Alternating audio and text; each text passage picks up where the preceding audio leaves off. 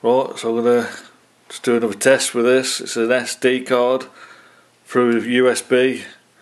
I've accidentally formatted it. It's got RAW pictures on, JPEG pictures on and video.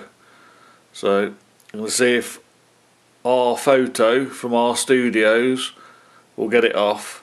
The more I get look into this, the better I like the looks of this our photo and our studio.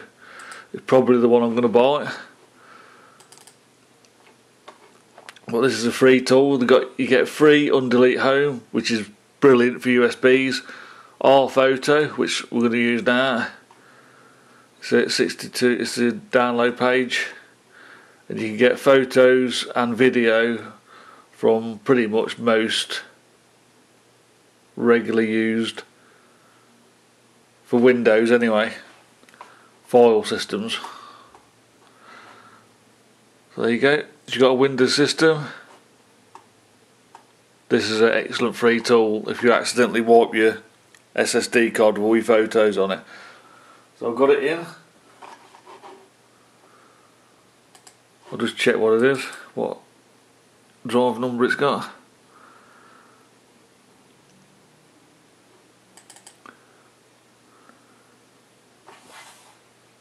I'm not sure if I've got another USB plugged in.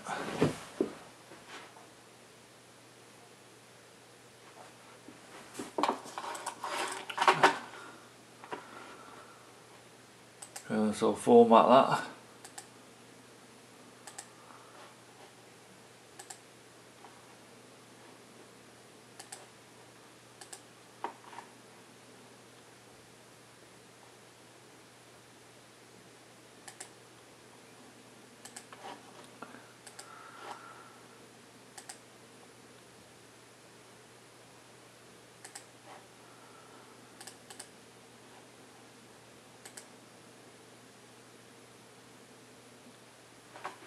So it's just loading up.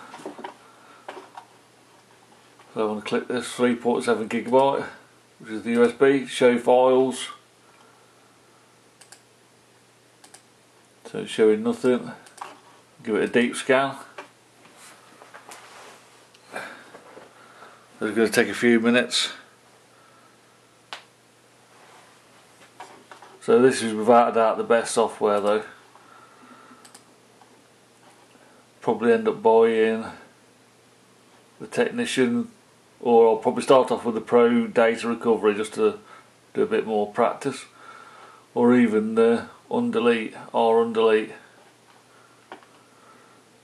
But it is brilliant, the best I've used anyway so far.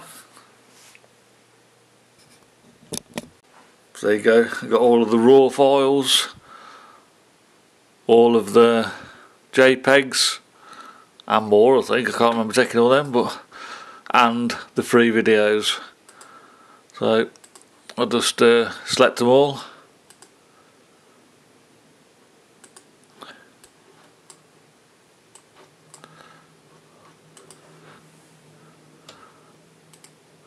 And recover. So I'll select to Documents.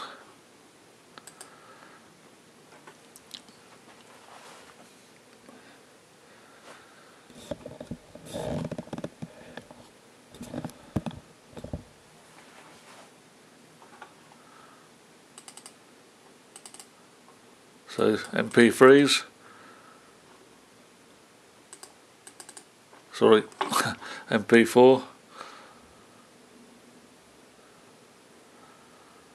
Really exciting videos.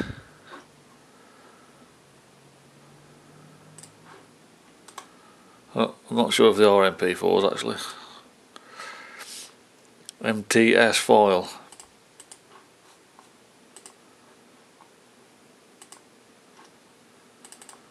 And then Sony RAW, so it's fat Sony RAWs and JPEGs. So brilliant.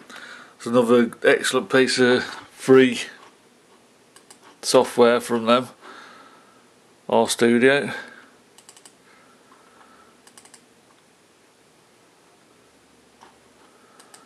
So I'm going to buy on delete. Got photo, got undelete home, two brilliant free softwares. But I think I'll try the undelete next, buy it and just play with that for a bit, and then get one of the pro versions. So that's excellent for getting photos. If you actually delete your SD card or format it, which I've done loads of times in the past, I have, and then you have to go and do it all over again.